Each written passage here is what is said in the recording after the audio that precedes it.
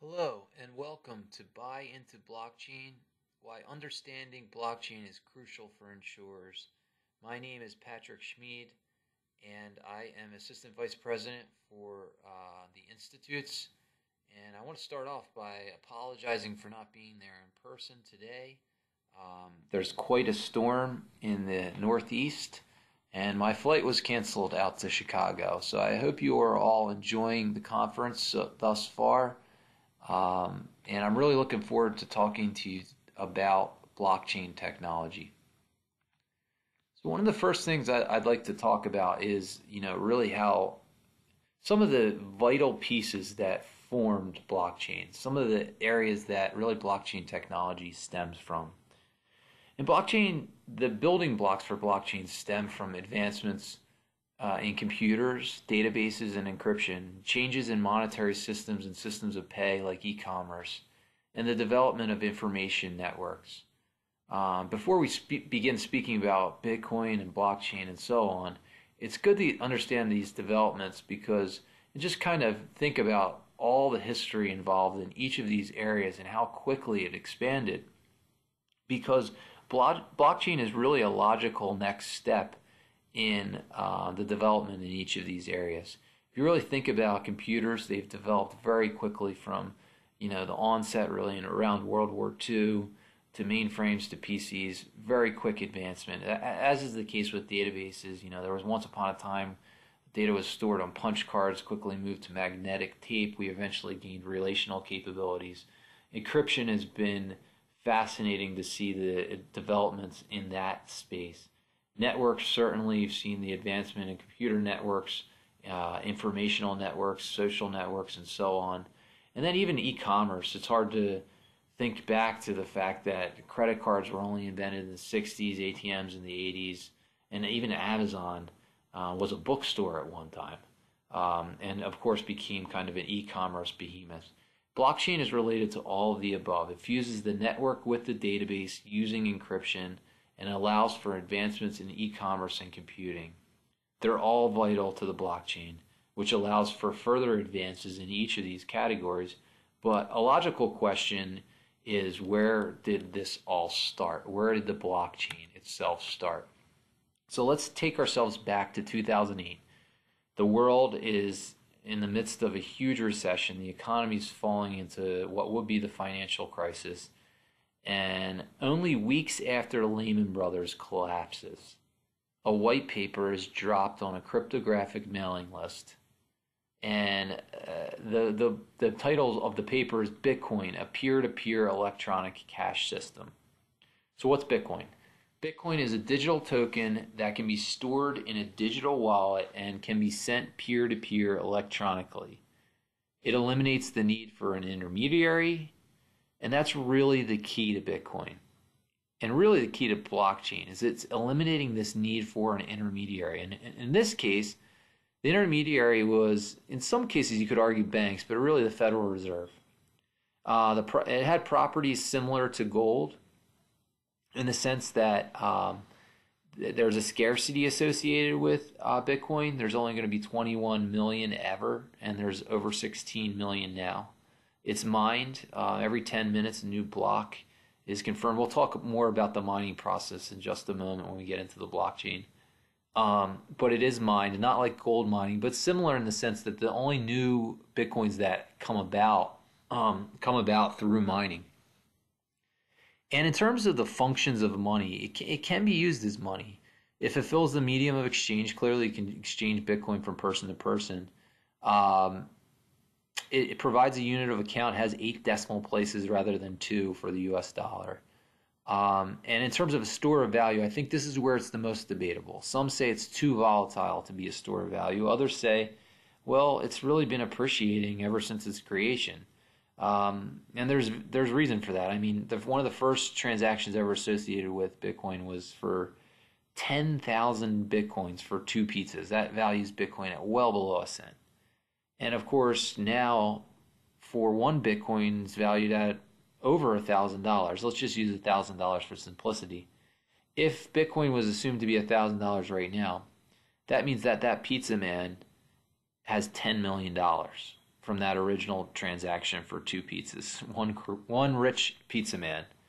So moving on to what the blockchain is. Really, the blockchain was what was under the hood of Bitcoin.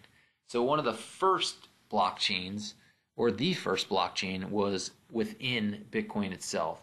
What is the blockchain? Well, it's basically this database or distributed database or shared ledger that maintains this constantly growing list of chronologically added records, which are called blocks. And in most blockchains, the new blocks and the data within, which could be transactions if it's Bitcoin, smart contracts if it's Ethereum, are confirmed and verified through a decentralized process that's called mining.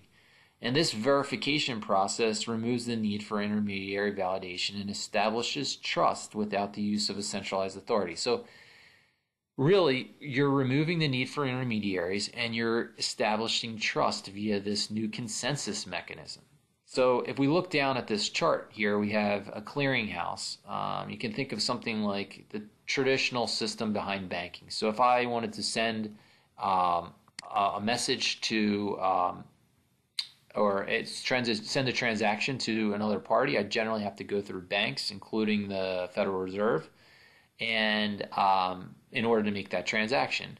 But with the blockchain, that isn't necessary anymore. You can send it from peer to peer, and you don't actually have to go through that consensus mechanism anymore. So basically, centralized databases holding a master copy in a single location that would be owned and changed by a single user is not necessary anymore with the advent of the blockchain. So with the blockchain, adding anything to the ledger is considered to be permanent. There's immutability associated with it. It solves the double spending problem, which had plagued digital currencies before Bitcoin. And it establishes trust and eliminates middlemen, which increase security, tears down walls, meaning that you could enter into new markets, speeds up transactions, meaning international transactions could be a lot quicker, and improves privacy. Considering all the above is doing, you can basically put everything on a blockchain and show the world every transaction, yet keep everyone who's making those transactions anonymous. So how is this actually working behind the scenes? Well, let's say John wants to send Jane a Bitcoin. So John goes into his digital wallet, he types in Jane's address, he types in the amount of Bitcoin he wants to send to Jane, and he hits send. For John, it's as simple as that. He can go back to doing what he was doing before. What's happening behind the scenes? Well, that pending transactions is going to be broadcast to the entire network. So all those on the network, generally the miners, are going to know about this pending transaction if they would like to. Every 10 minutes, the miners are going to combine pending transactions like John and Jane's into a block. The miners are then going to race to solve some computational puzzle associated with that block. The miners reach a consensus and approve the block, meaning the transactions are valid. They're making sure that John had the money to send to Jane. The winning miner is then going to receive Bitcoin. So when we said before there's a mining process here where new Bitcoins are created, that's what we were talking about. The winner of that computational puzzle receives the new Bitcoins. The block is then added to the blockchain, hence the term blockchain, and Jane receives Bitcoin from John when she logs into her digital wallet. That's pretty much the process behind the blockchain. It's a consensus mechanism. So there's been other blockchains that have formed. In fact, there's quite a few. If you look at coinmarketcap.com, I think there's over 700 cryptocurrencies, so there's a lot of blockchains. Ethereum is another one. This is a public blockchain-based distributed computing platform featuring smart contract functionality. It provides a decentralized virtual machine that can execute peer-to-peer contracts using a cryptocurrency called Ether. So what exactly does this mean? Well, the key here is smart contracts, and this is really where insurance starts to get disrupted. So how does this work? So with a smart contract, you can agree to the contract up front, write the contract code into a program using coding, place that code into the Ethereum blockchain, and if the event occurs, you can have an automated payout. So how would that work? Here's an example. Let's say that you have a crop, you want to insure your crop. You write this insured crop. You say something along the lines of, let's say you want to say you don't want the temperature to go stay above 105 degrees for over 2 weeks. If it goes above 105 degrees solidly for 2 weeks consistently, then there would be a payout associated with this. You agree to that contract up front. You write that contract into a code, and you place that code into the Ethereum blockchain. You'd need an oracle, so something like weather.com or something of that nature, to check whether the temperature went above that. And if it did go above 105 degrees for 2 weeks straight, then there would be an automated payout associated with that. So you can see how this can be very disruptive if you can think about these smart contracts being layered throughout business processes. And this has made businesses even more interested in investing in this and looking into blockchain technology. So the public blockchains like Bitcoin or Ethereum, they are platforms where anyone on the platform can read or write to the platform, and they're considered to be fully decentralized. A private blockchain, on the other hand, allows only the owner to have the rights on any changes that have to be done. A hybrid is what we're increasingly seeing. These are kind of consortium blockchains. So you may have seen something like this with R3, the banking consortium, where there's about 70, 80 banks that have gotten together to form a consortium, and they have their own blockchain amongst the consortium. No other parties can see that, unlike a public blockchain. So there's been more and more consortium blockchains being developed. There's also been some recent developments where Enterprise Ethereum, for example, is planning to use JP Morgan, what JP Morgan's Quorum did, which was try to create a permission blockchain on the public Ethereum blockchain. The thought being kind of like local area networks were the first testing ground for eventually what would be the internet to move to the public sphere. So JP Morgan's Quorum was kind of novel in that, and Enterprise Ethereum Alliance, which the institutes are a member of, is trying to extend that by building standards into how businesses can increasingly use this via permission chains on the Ethereum public blockchain, which will provide more interoperability in the future. So there's a lot of business testing going on in this space right now, and you can see some non-insurance use cases under development here. For example, in auto sales, Visa and DocuSign are trying to build a proof of concept for car leasing. Simply click, sign, and drive. I mentioned before R3 in banking. They have Corda, which is trying to synchronize financial agreements amongst members. In energy, Ethereum has been used for the first paid energy trade using blockchain technology. The healthcare, IBM and the FDA have gotten together to inspect use cases in the health space. Disney is looking into building its own blockchain called Dragon Chain. Walmart is using this technology to track and trace pork in China and produce in the United States. So a lot of industry use cases outside of insurance. But how about insurance? Well, blockchain can help with insurance pain points. I think everyone who I'm sure is there knows about there's varied pain points on the insurer side and from the consumer perspective. We look at the consumer perspective. The customer experience within insurance is not ideal. In fact, the digital consultant engine ranked insurance as the worst for customer experience.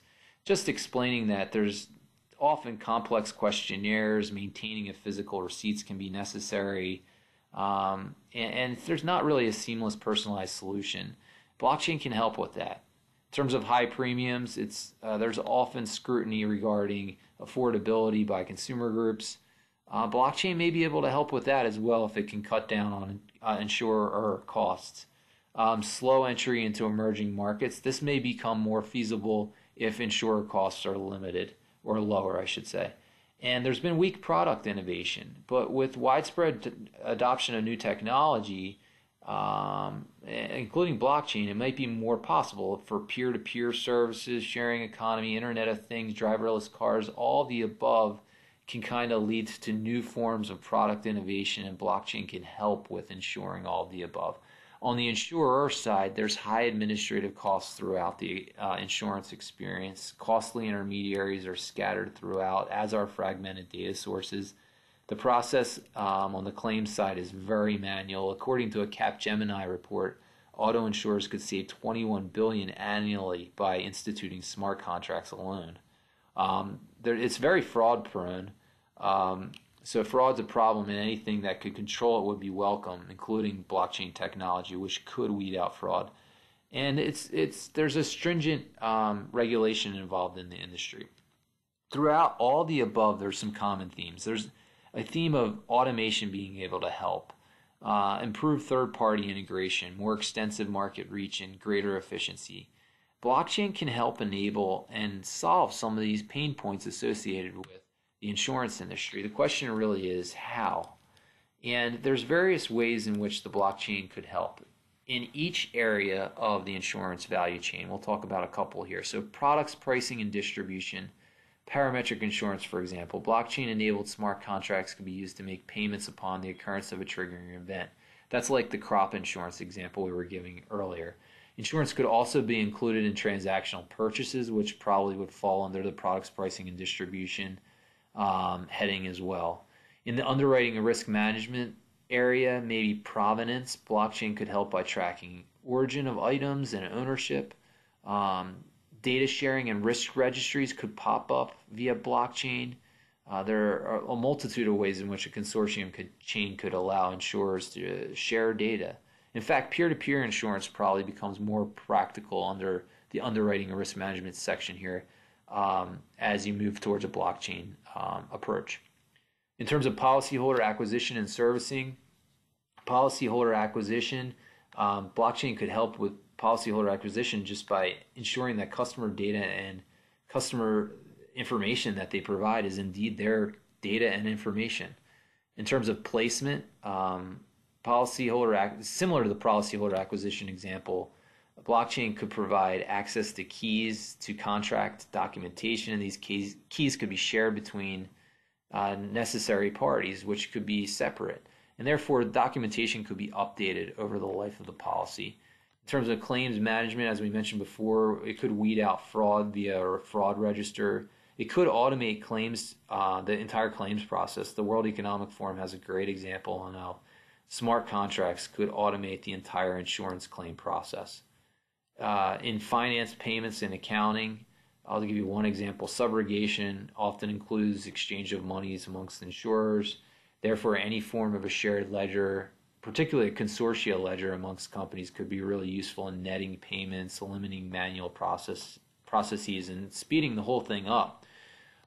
In terms of regulatory and compliance, real-time regulatory monitoring would become increasingly possible with the advent of blockchain.